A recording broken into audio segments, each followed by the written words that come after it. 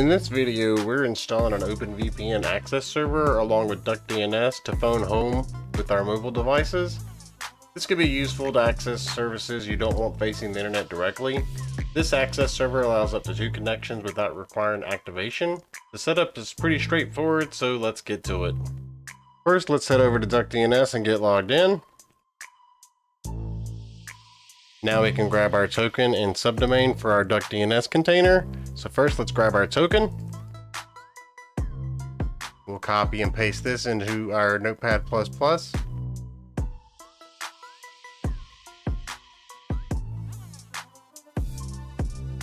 Next, we'll grab the subdomain. I already have one labeled Steve AS that we'll be using. We'll grab that and throw that into our config. We don't need to map any volumes for OpenVPN. The only variable you might need to change is the time zone. Now that we have our config, let's putty into our server. And first, we're going to type ID to confirm the PUID and the PGID in our Docker configs are correct. And we can see the UID and GID are 1000. Now let's copy and paste the Docker config into our PuTTY session. The OpenVPN container can take some time to start. While we wait for OpenVPN to spin up, we need to forward ports 9443 and 1194 to our container for OpenVPN to work. This step will vary depending on your router. In this example, I'll be using an old Netgear router. Over to port forwarding, and I'm adding a custom service. First, we'll label 9443. That's the port. We're going to our container at .234. We'll apply this. We'll add another custom port, and this one will be 1194. Again, going to our 234 container. Apply this, and we're done with our router. Everything should be installed, so first let's change the default admin password. Let's head over to Portainer. Get logged in, and we can see our OpenVPN and DuckDNS containers.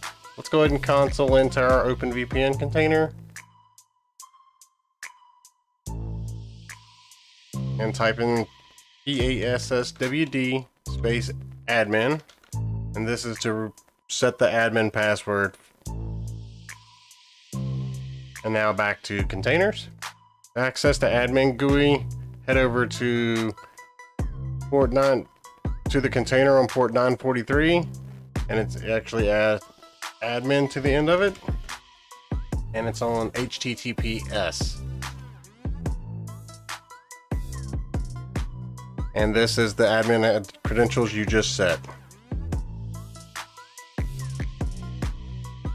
Go ahead and agree to the license. First, let's head over to network settings under configuration, and for the host name or IP address, we're going to enter our DuckDNS address.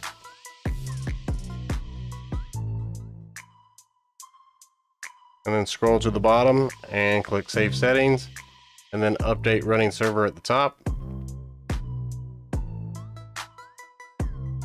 Next, go over to VPN Settings.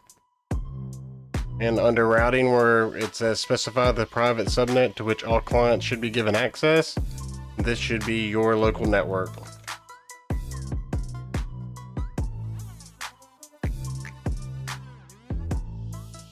ahead and scroll down to the bottom and save settings, and then update running server.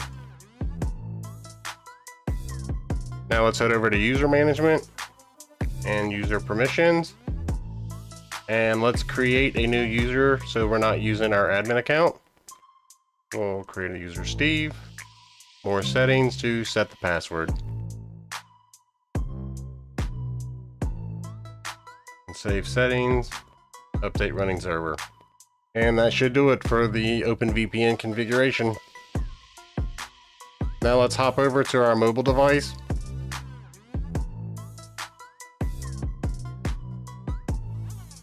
On our mobile device, head to your DuckDNS domain name using HTTPS on port 9443. Log in with your new user we created.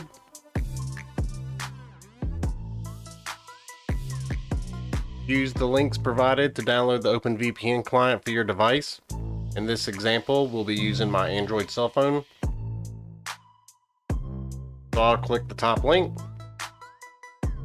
Scroll down and follow the links to download the official OpenVPN client. It takes me to the Play Store where I can click install. Back to Chrome.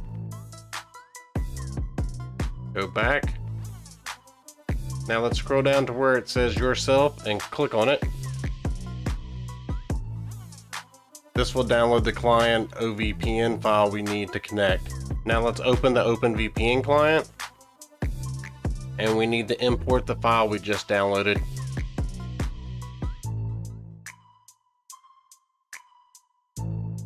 Now that we have the file imported, let's test it out.